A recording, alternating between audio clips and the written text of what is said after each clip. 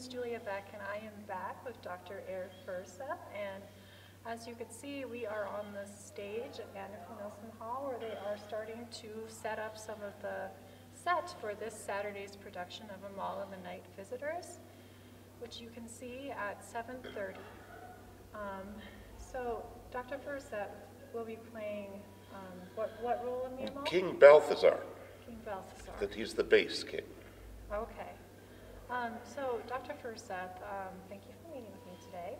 So how many years have you been teaching here at Minot State? I've been teaching at Minot State since 1993, so this is my 28th or 29th year. I guess we're coming up on 22, so yeah, 29th year. That is awesome.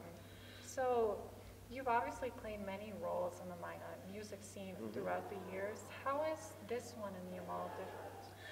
Well, I just love Amahl. And Amahl happens to be the very first role I had in opera or musical when I was in college. And this is the fifth production I've been in of it, and I just love it every time. It's glorious, moving, it's so wonderful in every way.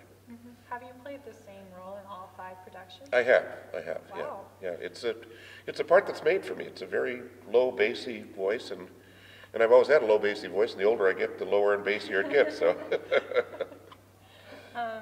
So, over those 5 times that you've performed this, how has the role changed for you, and how has your perception of it changed? Well, I might add that before I taught at Minot State, I taught in the 1980s at Nedrow School, so I was around Minot then, too. So I was in a production in Minot in 1987, in 97, and then this year, now all these many years later. And it's fairly consistent. You know, there's some differences in this production.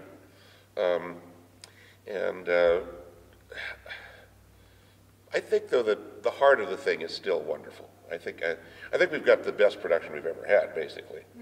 We've brought in professionals for 2 of the roles, and then we have our local professionals for the others, and dancers, professional dancers. Yeah, professional dancers, and a large chorus, and of course a full orchestra. So, I guess the other productions all were excellent in their way. This is a bigger production. Yeah, this is one that will fill up this auditorium. Yes, you don't want to miss it because those tickets are limited, so you want to hop online as soon as you can. One final question for you. What advice would you give to a new or aspiring musician or vocalist in our community that maybe is a little unsure about becoming involved in this music scene? Well, I'd say that one thing about Minot is that we have a big music scene for a relatively small town, but as I often tell my students, Minot is the cultural center for a very large geographical area. And Minot State specifically is at the center of that center. There aren't all that many people in this large area, but we are the cultural center, and Minot State and Minot has always taken that very seriously. And we're always looking for enthusiastic new people to take part in it. And with the college, especially the music department of the college leading the way, there are endless opportunities. And so if you come with some aptitude and a lot of enthusiasm, we've probably got a place for you, and we'll really appreciate you. And there are many ways to get involved and to help out, and so this is the place for me. I love Minot. I just think Minot is just a happening, exhilarating kind of place. Yeah. What would you say have been some of the most rewarding moments for you?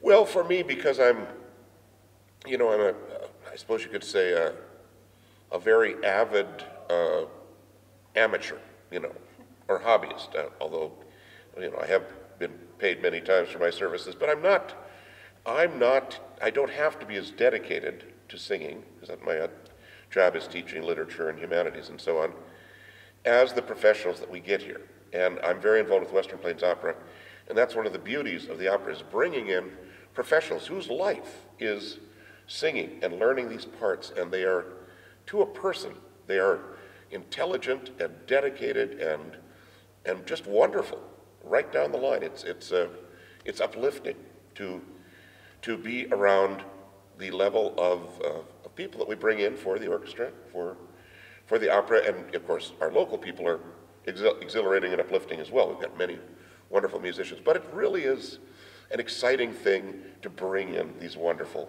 professionals from all over the country and all over the world, actually. So that's it's one of the thrilling things about Western Plains Opera and the Minot Symphony. Well, I know, speaking for myself, and I'm sure many, many others, we are very thankful and lucky to have you in our community. So, well, thank you, Julia. Yeah, thank you so much for meeting with me today. For those of you watching, thanks for watching. If you haven't gotten your tickets yet, you can do that by going online and visiting www.minotsymphony.com, or you can reach out to Ellen in the box office, and her number is 701-858-4228. Again, 701-858-4228. Thanks for watching, and we look forward to seeing you at the Symphony.